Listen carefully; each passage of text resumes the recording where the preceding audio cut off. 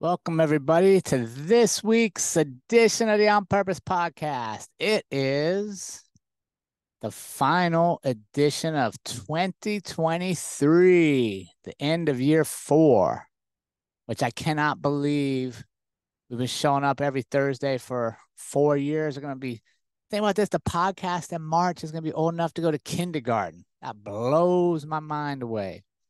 I want to just thank you all because I couldn't do it without you showing up each and every week and just giving us this space in your life to share ideas and thoughts and perceptions of what the world is facing at that moment, what our lives are at that day. But then here's what I really love is you guys also give us the grace to pivot and not just be stuck in, okay, we had a decision or an idea or a thought 20 years ago, and that has to be the only decision. You can't move forward. And that's huge to me, right? And that's huge. That's what we want to create for people, is knowing that we can make decisions, and the act of making decisions is always going to put in a ripple effect to move us somewhere. But it doesn't mean every decision is permanent. And that's what I want to talk to you about this week as we close out year 4 and we get ready to do our top episodes of the year re-release for December, so our team can have the month of December off for the holidays. I wanted to close with one to get you thinking as we go into the new year, and that is the myth of decision permanence. The myth of decision permanence. And over the last few weeks, I've had to take several deep breaths and just really, in conversations I've had with people, because we've been out traveling again now, running into people that we've met before, meeting new people. And one of the things that's really struck me is the weight people are putting on their lives and the heaviness they're putting on the day-to-day life. And I just thought, man, what is going on? So some things that have come up, like in conversation: should I take a trip? Should I not take a trip? Should I quit my job to pursue this passion while I'm young and I feel like I can do it? It's more aligned with my beliefs. Should I travel more? Should I travel less? Should I settle down? Should I not settle down and continue to explore? Like when I hear people talking about that, and we're having these conversations, all those choices are options. And that's one of the things I always wanted my kids to understand, is that when you have options, you're in a good position. If you have to make a choice because you have no options, then we've made a mistake somewhere. We got to learn and pivot. But when I hear people saying, like, can I quit my job to travel? That's abundance, right? That's an opportunity. Should I leave my job to pursue my passion? That's a short window in life that we get to do stuff like that. And I thought there would be more enjoyment in these conversations and more just light coming from people like, oh my God, I might quit my job and just go do this crazy thing. Like the energy, the experience of doing that, you're going to learn something. But when I was talking to them, the process of deciding wasn't from the abundance mindset. It felt heavy. It felt like it was burdensome and almost like, and it might be easier if someone else could decide for me. Resignation to the process, which is actually their life. As I've been in these conversations, I've been listening and watching each of them, paying attention to the words they're choosing, the body language they exhibit. And I saw something in common. I saw something like a trend that I was like, man, this seems to keep coming up. Maybe I should talk about this. And that's that they were being weighed down by thinking every decision they make is permanent, right? The myth of decision permanence. That if I make this decision, I can never make a different decision because I made this one today. I forever have to do this. I can't go back. And I think about it and I start reflecting on how many times in my past life, years ago, this same kind of paralysis would show up where people would talk about leaving their job to go travel, but they were so afraid they wouldn't have enough money in retirement, they passed up on it. They wanted to take longer vacations to enjoy their family, to really decompress, to see the sights, but they were so afraid of what was going to pile up at their desk, they didn't do it. Right? They were so afraid and so resigned to the fact that every decision they made was permanent. Like for me, when I decided to leave my career at 46 years old. That's in the prime point of when your life experience, your educational experience, your job experience all meet, and you're set to make the most money that you've made through your career, right? Your earning potential like doubles at that 10-year window in your life. But I knew by leaving, I was going to forego that. I was going to forego some extra financial security, but I wanted something different. But I also knew this. I also knew and believed that it didn't have to be permanent. If I left law enforcement after a couple years, a couple months, 5 years, I was like, man, I really miss being part of this. I could go back. Just like people making these decisions and these conversations we're having recently. If you decide to leave your job to travel, you can always apply again. You can go get a similar job at a different company, a new location. You can combine travel and work, right? Because here's the deal.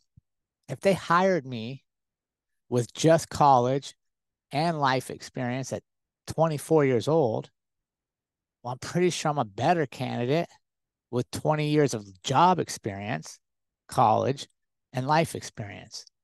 So I didn't put that weight that, oh my God, if I make this decision, everything has to be perfect. Everything has to work out just as I thought, or I can't go back. No. And I made a decision to go try something new. And by not accepting that permanence, not saying every decision is permanent, I'm also allowing myself to, even though I made that decision to walk away and I thought I was going to have a life doing this, this, and this, when new opportunities come up, I'm open, I'm flexible to see them. I'm not so fixated on making what I thought happen that I don't see another opportunity to pivot a little bit. And it's that I want people to understand is don't put so much weight on every decision. Enjoy the opportunity to make decisions. Like that's what we work for. That's an option. And then allow yourself the grace and the idea that you're always growing. So a decision that Jared, right now, this Jared that you're talking to right now in this episode has this thought process. But in January, a whole month from now, I have a whole new set of life experiences that's happened. I've traveled, whatever I've done, I may have a different opinion, and that's okay because that Jared's experience are different than just Jared's experience. And I want you guys to get to a point in your life where you allow that this moment you is going to be different than the moment you leave. In 10 minutes from now, that moment's different. That's you different. And it's okay to pivot and to change and have different thoughts and ideas and want to do different things. And realize very few things in life are permanent. Having kids, permanent. Killing somebody, permanent. I have a hard time finding it much more permanent than that. I'm sure I'm missing some obvious ones, but my little pea brain that I've already told you isn't super well adept at many things other than just believing in myself. I don't see much else as permanent. Right? If you took that mindset, if you allowed yourself to say, man, I just want to experiment. I want to be curious.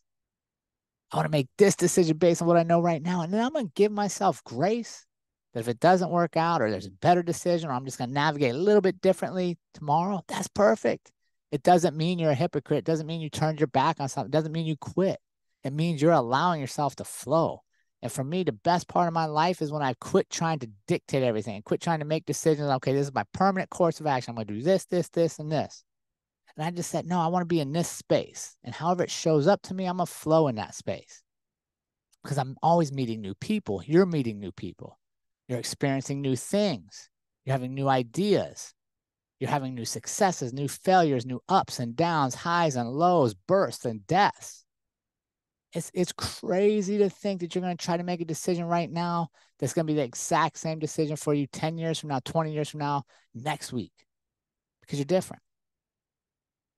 So when we approach it like that, then I see their eyes light up. I see the spark in the idea again. Wait a second. Why am I so worried about making a decision on taking a vacation? I earn vacation. I work to have vacation. Vacation is a time of joy. I should be feeling blessed that I have these options to take vacation. Because nothing has to be permanent. right? That life is short. And as I get older, it seems like it goes quicker and it's shorter. And I was watching this documentary with Andrea on Netflix the other day, and Morgan Freeman, some kind of plan of our planet Earth or something. And it's talking about like 400 billion years ago, certain things were happening. And in my mind, I'm like, how the hell do we know? Like, I don't understand how you even know 400 billion years ago, because I can barely remember last week. But I'm glad there's people that are smarter than that, smarter than me, that do that. But the big thing I think about is like, oh man, like different animals were here 400 million years ago. I'm barely here. What's the average life expectancy nowadays? Like 72? I get 72 years on a planet that's been around for billions. I'm not that important. Every decision I make isn't that important in the spectrum of life that I have to weigh it so heavily that I don't enjoy the opportunity it provides me. Right? So let's get rid of this myth that every decision we make is permanent. Very few are. And free up life to be more fun, free up decision making to be more fun, more energetic, more happiness. So I hope you enjoyed this show. I hope you enjoyed year 4 with us, man. We had some amazing guests, some fantastic conversations. Things are doing exactly what we hoped they would do in the podcast, and that is we're becoming one of the most impactful podcasts in the world, and we're just sharing purposeful stories of life, missions, love, happiness, success, failures. It's all here. It all leads to our purpose in the world. And ours is to become one of the most impactful podcasts in the world. And we can't do it without you. So I hope you enjoyed this. And I hope you take this next month as we get ready to go into a brand new year to lighten up your life, to decide to put less weight on all your decisions. Allow yourself the space to grow and change, and do it with some fun and enjoyment and light that is the blessing of living this amazing life. See y'all next year.